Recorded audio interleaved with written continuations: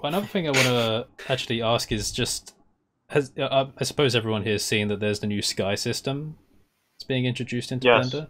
Has anyone yes. here actually tried the physical starlight and atmosphere add-on? Yeah. I've tried I've that. looked at it.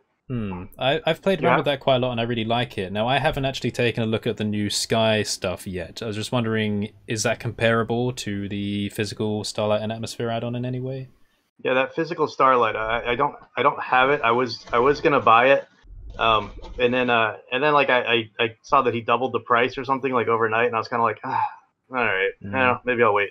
And then I ended up just not picking it up at the moment. But it looked really good because he's not using the Jose Wilkie. He's using like a whole hybrid of stuff. But that other one, the new one, looks really really nice too. So I know he's getting like the Venus.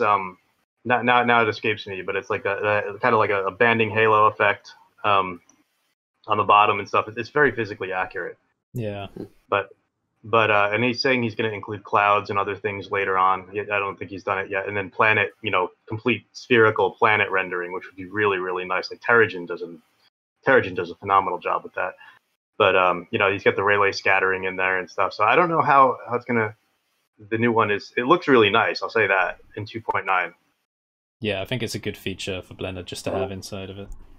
So this is just an HDRI you can control that's physically accurate. This is the point. Pretty much. Okay. Well, HDRI Haven is my go-to. I like getting reflections of the street and stuff like this. I love HDRI Haven. I Yeah, that's the number of great videos I put links to it in the description. It's brilliant. There's another HDRI add-on that came out recently. HDRI Maker. Oh right. Same guy who does the extreme PBR combo.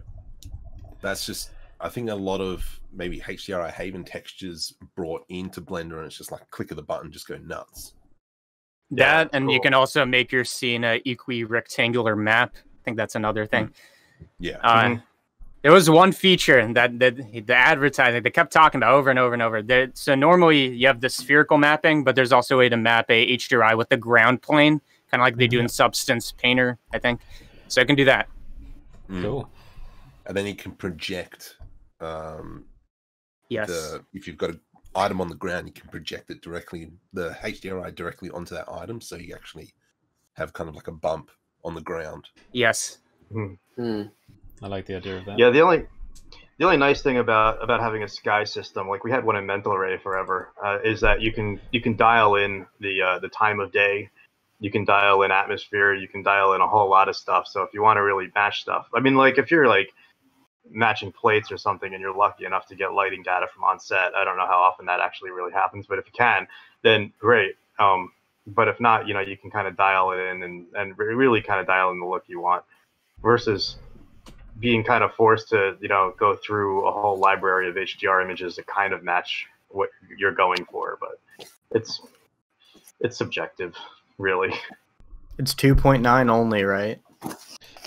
For the new Sky so. stuff? Yeah, I think so. I think so. Oh, it's just been too buggy for me. The only thing I'm looking forward to in 2.9 is the modifier dragging. That should have been a thing like years ago. But it's not for who knows what reason. Yeah. This is my HDRI maker, the Ryko Theta V. Oh, is it? Oh, cool. Yeah, works pretty well. I mean, it's not super high quality like images, but Do one in your room. An HDRI in your bedroom. Yeah. Does that go on a rotation gimbal, or is it like It's a fisheye? 360-degree camera. Whoa. So it also has a bracketing mode. So usually, I just set it up if I'm like incorporating some CG to like an actual like real footage. I just set it up, take some brackets, then merge them in Photoshop, and it works pretty well for like matching lighting.